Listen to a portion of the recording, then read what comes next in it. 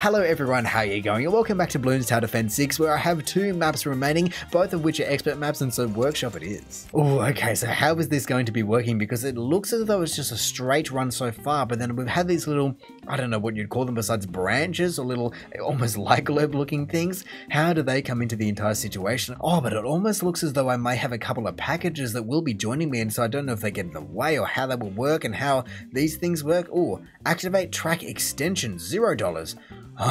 This is going to be one of these ones. Alright then, well, starting off, I think sorta is just a very easy safe bet. I also just want to push this top one and see how the entire thing works. Oh, a couple of balloons are going through, okay then, but I just don't want it to be unlike the one down below and it just uses it straight off the bat and I don't know, maybe I'll never get it again. And so how do I want to be playing this? Obviously we do have our new favorite friend, and that is the beast handler, but a boomerang or a cluster, ice tack, all the regulars are back in play. So far everything is happening alright, and I guess I should probably just, while this is actually $0, I should probably see what it does. So that is round 10 activated or done, but I will activate the track extensions and oh wow, that made it way longer.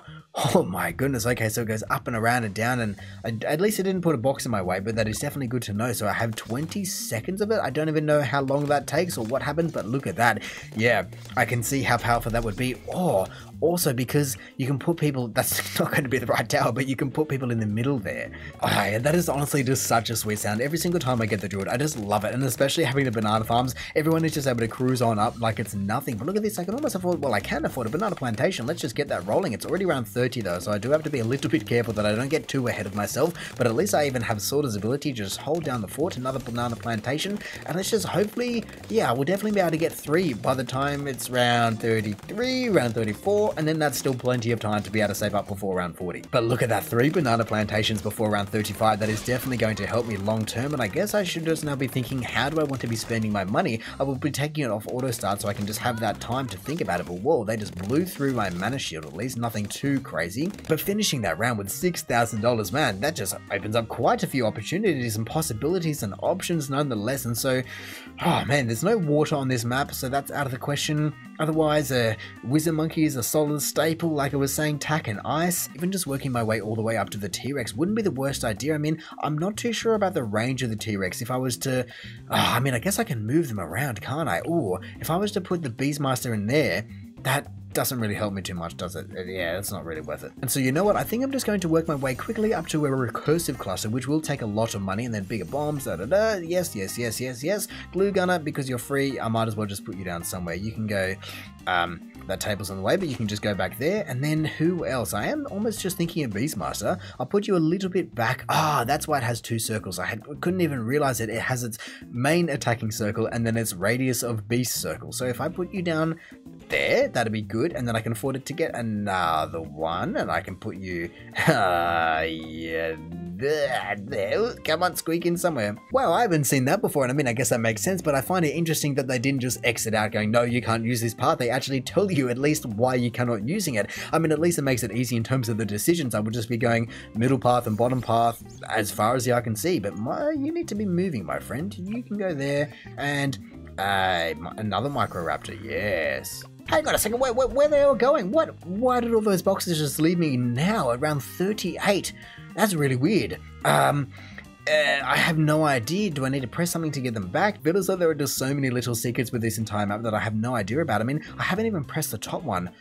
That almost looks like it could reverse the direction of the conveyor belt, and honestly, I'm not too sure if I'm into that because I've kind of set it up how I want. Oh, perhaps that's what's going on, and that's why they feel so fast, is because when they're on the middle conveyor belt, they're physically moving faster. Alright, well, how do I possibly want to be spending my money? I mean, honestly, Heart of Thunder, I reckon that's going to be a pretty good shout. Otherwise, I'm thinking a bit of deep freeze and then a bit of, that is all I can do, but hold out. No, you're not going to be going down there. You go up there. That definitely makes a lot more sense, and yeah, I think let's just play it slow, give me all the banana, and then also, oh my goodness, reverse motor, you came from there. That is just not what I expected. Oh my goodness, what? That is going to kill me. That's just unbelievable. That is just not fair. How is that even, what? How am I meant to do that?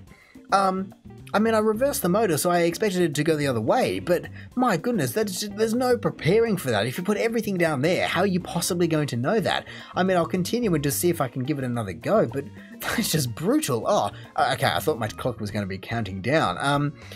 $3,700 though. I mean, I guess I've got Sorter's ability, And that's about it. I really, that's just so rude. I'm just trying to figure out what I could possibly be using just to make this happen, and I think the only thing that is coming to mind is a wizard. And I mean, I think I'm also going to open it up, which will make it, hopefully, so it just goes down and around and through and down and around, but I just don't know what I want to be putting where, and so as long as I can just get, that's what I was worried about, just not being able to get Dragon's Breath, and if I can get the banana farms, or perhaps just sell something, then that will be fine as well, or I guess I also need to be buying track extensions. That definitely does change things, but I guess if I just do this, get all the banana, and then slow people down, track extensions, and then Dragon's Breath it is. That is literally all I can do, and just hopefully, come on, track extensions, use Sorter's ability, and there we go. Now that I actually know that it comes out there, it's amazing. I can plan for that, but man, there's just no way to possibly tell that. I mean, I guess maybe I should have guessed something by the fact that it's blue and the boxes moved out of the way, but it moved out of the way around 38. I think that's the weirdest part. Either way, I'm certainly interested to give these guys a run for their money and just see how far I can truly get, which, given the fact that this is just going to get very, very, very expensive very quickly, I'm not too sure how that's going to be going, but either way, at least that is just now there, and that's the best I can do. Actually, thinking about it now, I guess I should move the T-Rex, or I mean, the soon-to-be T-Rex over to next to the chute, because, well, if every single other Moab and big balloon is going to be coming down there, that is, for one, the most ridiculously short track in the world, but for two, I just need to be doing more damage to them. And I was just about to say, maybe I can even just look at getting a Sniper Monkey just to help stall the mobs that come down there, but honestly, looking at how much of the track this thing can truly see, or the kind of slivers that it can see, I'm not too sure how worthwhile it would be. I mean, I guess it can see the entire central track, which is going to be the main one, so if I can just get the placement right, it mightn't be the worst thing, maybe especially just to help cover off this. If I just go, yeah, and just sneak it in somewhere down here. Yeah, right about there, why not? Oh, let's just see this. Oh, yes, as soon as he was able to see it, they actually did stop it. So that does make a big difference, at least having the T-Rex or whatever you want to be calling it there. I mean, I guess that is the Velociraptor, but man, still balloons are able to get through because it just has to be the shortest track in the world. I don't understand how you can have every single bad balloon, everything else just coming down there. I mean, it just gives you zero time and you have to just be using the track extensions every single time. It doesn't make any sense to me. How is that even fair? I mean, I know it's an expert, but come on. Either way, at least just now having that T-Rex as well should definitely help me in the big balloon department, because I know that its stomp ability, coupled with, let's say, the Sniper Monkey, it should just be able to make things never move. Oh my goodness, it's just brutal.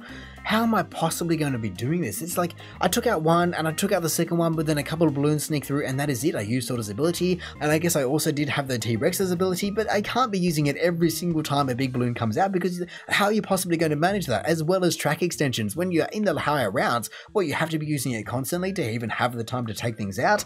Man, that is absolutely unreal, and I guess I do want to just continue, but I guess there's only 300 bucks and I do have the money. I just want to see, how can you possibly just make this more versatile or more user-friendly? I mean, even the fact that the tables are in the way, that is just adding salt to the wound, and the cut in half. You've been cut in half and then they just put salt in the wound. And so even though I guess I can come down here and just go Moab Assassin and then bigger bombs, all the way to strong, Moab Assassin, can't get it, but that is fine, just all the way back onto strong. But man, I just do not understand how you can possibly be looking at taking these guys out in that amount of time. Like I said, the bad. How do you do that much damage with that little room? Oh man, that T-Rex did some dirty work right there. Let me just take you out before you get too far and just see even the cluster bomb just is able to come on board as well, and that will definitely help me. I almost feel as though I want to be putting you to no, first, because then it will shoot down there first. That is definitely going to make more sense. The Sniper Monkey can see a decent way. Who else can I be putting? Honestly, I think maybe even just attack and an ice combo at the end here just to try and save me. And then, you know what? I haven't broken this guy out in a very, very long time, but at Spike Factory, I think will definitely help me. And so I guess I first of all will just be buying, no, not activate reverse motor, Moab Assassin, just so I've got that on lock. And then bit of you, because all these guys are so damn cheap. How can I just incorporate the most people? Ooh, the fact that even the T-Rex, just be able to incorporate him would be nice. I guess the ice and the sniper can already see it, and Sorter. So maybe, would bigger radius just be better there? And I don't even know if the Beastmaster can see it. Does that mean the T-Rex can see it or not? That is also another question that I guess I can't have answered right this second. Either way, you go probably down here is going to make more sense, but just as high as humanly possible. I guess if I place you down there, it's $1,000, so I don't want to be missing it, but yeah, bigger radius. Are you in? I just don't know. Grow blocker. I just can't afford everything I want, but I guess at least the cluster bomb is in. The druid and the tax certainly would have been nice, but I guess it is what it is, and at least this guy will also just be in it as well once he's all up and running. Okay, I guess I paused it, and that is fine. I just was a little bit caught off guard, and I was just trying to exit out of whatever I was just in, but I think I should be okay as long as I use, yes, the mob assassins can definitely help me here, so if I use them early just to break it down, so I'll break you down and then use everyone's abilities. Yes, that was fine, but man, is it scary. I guess I should also just look at how much $400 and $800, so I feel as though one is increasing very fast compared to the other one, but that is fine. I can deal with that. I just have to remember to use them. But even in the moment, how are you going to go, oh yes, that is about to go past, let me just come up here, do this, and then activate that in the time that you have? No way, you'd have to be playing on half speed, not even just normal speed. Actually, you know what I've only just now seen is the fact that I have all of this track where it goes a little bit lighter. For some reason, I think it's just because of where the sniper monkey was seeing. I was just thinking that I could only put and see basically where the T-Rex's head is, but no,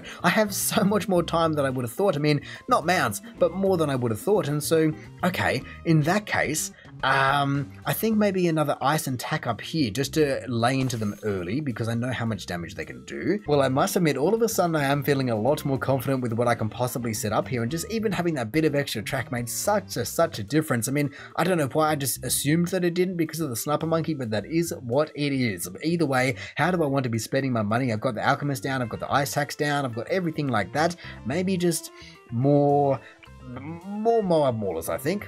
Ooh, round 80, here we go. He's going to obviously be coming down this big slippery dip, and I guess I should just start sending people up that can actually see it. Sorter's ability, can she? No, she can not go up there, so that is completely fine, but just continue to just shred him down. I guess as soon as he just gets broken down, it will be fine because I can use the abilities just like this. Overall, it wasn't too bad, but really, I'm still just baffled as to how you possibly take out the bad. Oh yes, look at that. I just went ahead and got the taxon because I thought it might be a decent upgrade, and so far so good. That pop count is absolutely racing up. I mean, it was well behind the other ice tower, but now it's just well in front. Well, I've made it past round 89, and it is now just time to face the DDTs, the fastest of all the balloons that will just go cruising through this map. And so honestly, I think as soon as the track starts, or probably not as soon as the track starts, but I definitely want to just be extending the course a little bit. So activate track extensions will be 900. And then I also do want to try and see where activate reverse motor, because it just didn't seem to do anything when I had it last, but I guess I can just see what that is as well, because I have $22,000 and nothing that I'm really just saving up for in particular. I mean, I guess I could get some of you guys. You know what? I'm actually thinking that I might just put a sniper monkey down here, just so that obviously they can see the camera, but he can stall them straight out of the gate. So I'll go deadly precision, main mob, yes, all the good ones, yes, used, and then strong. Aha! And now that I've got that, that should definitely change how quickly everyone can come out of there. Track extensions, as soon as I see someone come out, don't take too long. There we go, just do that so it doesn't go too crazy and I can actually collect my bananas. But wow, they didn't even get that far. That is, I mean, nice to know and nice to experiment with, and also nice to know that I can take out DDTs, and everyone kind of turned around somehow. Waiting. Come on, get in range. Just take everyone out and then use the stomp ability. Oh, yes, that was perfectly timed, and also gives me a good idea about how powerful that truly can be. And I guess he's not even at max beast power, but I'm liking the T-Rex. Only a couple of $1,000s, and honestly I can almost buy it, so there we go. Super riddle it is. That should just absolutely eat through everything that comes out there now, especially just having the tax zone. Let me just check its pop count, 42,000. The tax set up to 160,000, but I reckon that ice monkey can catch it pretty quickly because I know how powerful it can be. And I just had a brainwave that occurred to me halfway through that sentence.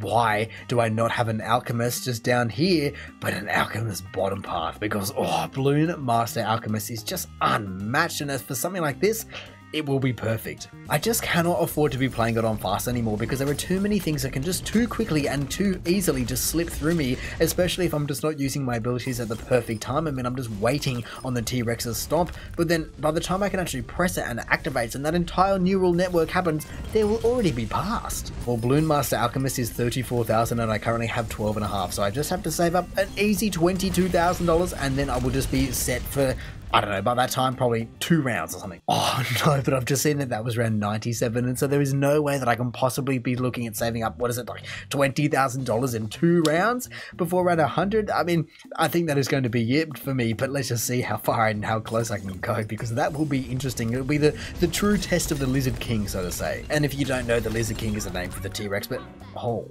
Okay then, well, I guess I won't have to worry about round 100 because that will be it for me. My goodness, there is no way that I have to continue that again, because if I can't get past that round, I certainly don't have very high hopes for round 100, but my goodness, even the fact that the tack shooter was the monkey star, fair play. I mean, I guess that was a decent upgrade of mine, but geez, I just can't get over the fact that that isn't an allowed map. I mean, I know there's a map that has a tiny little thing up the top left, and it's certainly not for me. I'm never going to be playing that one. It seems impossible, but even the fact that you can have balloons just straight down the chute here, I don't know what they were thinking, because you just start placing everything at the front, and then you just have to completely switch it up, and that is what this game is good at, just switching it up on you at the last second. Around 38 out of round 40, oh man, it definitely just keeps you on your toes.